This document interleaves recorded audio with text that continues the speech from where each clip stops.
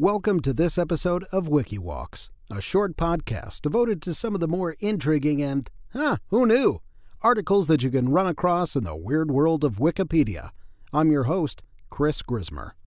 Monkey business is a term that gets thrown around with some degree of derision, as if monkeys were incapable of a good honest day's work. If you are of that belief, then baby, you ain't met Jack the Railway Baboon. Also, if that is not the name of a ukulele-playing hipster band by noon tomorrow, then my work here will have been in vain.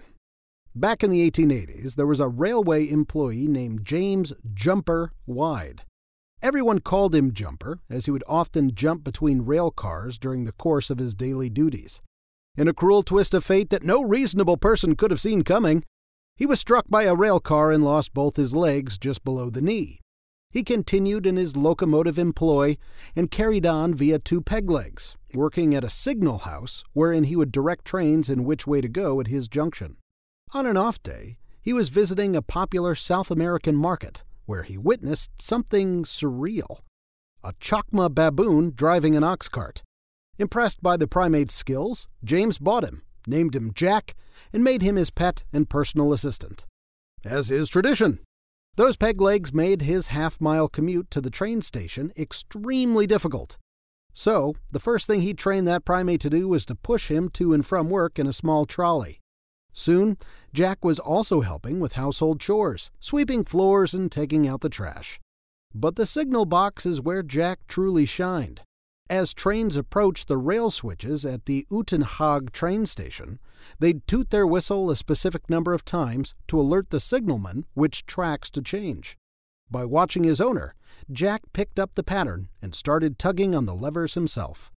Soon, Wide was able to kick back and relax as his furry helper did all the work switching the rails. According to the Railway Signal publication, Wide trained the baboon to such perfection that he was able to sit in his cabin stuffing birds, etc., while the animal, which was chained up outside, pulled all the levers and points.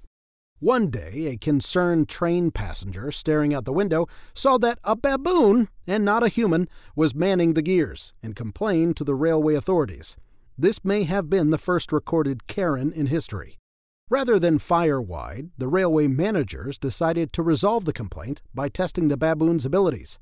Apparently, while many people at the management office knew Jumper had hired an assistant, the fact that it was a monkey had somehow slipped through the cracks.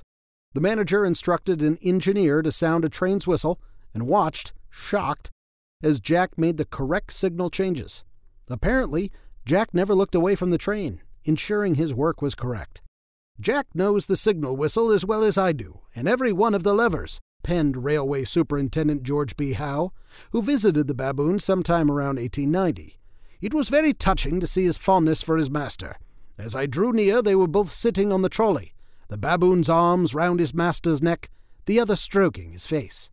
Jack was reportedly given an official employment number and was paid 20 cents a day and half a bottle of beer weekly.